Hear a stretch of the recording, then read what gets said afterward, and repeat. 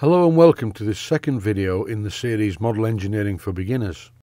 In this video I'm going to discuss safety procedures and lathe accuracy. If your lathe is not accurate, it will be very difficult to make anything accurate on the lathe. So you need to carry out some simple tests to find out how accurate your lathe is. This first one is the Tailstock Test.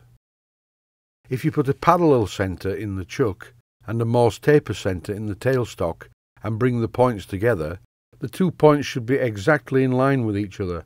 If they aren't, some adjustments will need to be made. Usually the adjustment is to the tailstock, and this is quite simple to do. Always treat machine tools with great respect. Never leave the chuck key in the chuck, and use a chuck guard if you have one fitted. Also, do not wear loose clothing that can get caught in the chuck. At the end of the previous video, I showed you how to make a test bar. Here we are again. You relieve the centre of a piece of bar. The bar needs to stick out of the chuck 6 to 8 inches. You don't need to make the relief too deep, and take light cuts because it will chatter as the bar is stuck out of the chuck so far and not supported at the tailstock end.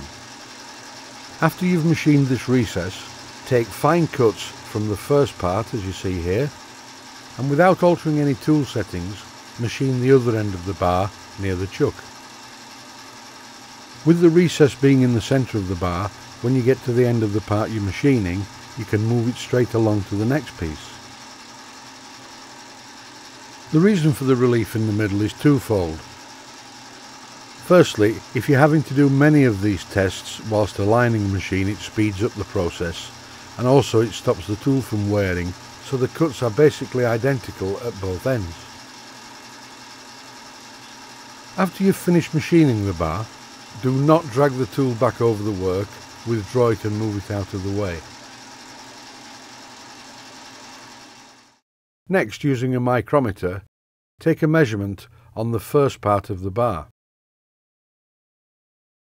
and then take a measurement on the second part of the bar nearer the chuck. In an ideal world, these two measurements should be 100% identical.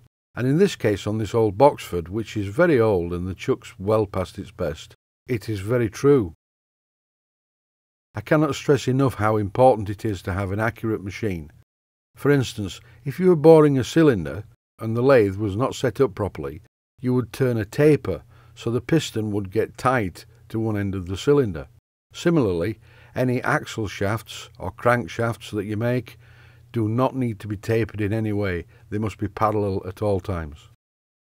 As I mentioned earlier, this old Boxford of mine is very accurate, so it doesn't need any attention. But if you find by using a test bar you have errors between the two ends of the bar, therefore you will be turning a taper, you need to do something about it. And the first thing to do is to make sure the lathe is level and on solid ground. Even though a lathe bed is a substantial piece of cast iron, it can still twist, and this will give you errors. So using a spirit level on the lathe bed, check that the lathe bed is level. Then repeat the test bar procedure. Sometimes just levelling the lathe will put it right. Other times you will have to undo the bolts holding the lathe bed down to the cabinet and put some packings or shims under one corner of the lathe bed. This usually does the trick. In the next video of this series, I will be showing you how to make some things.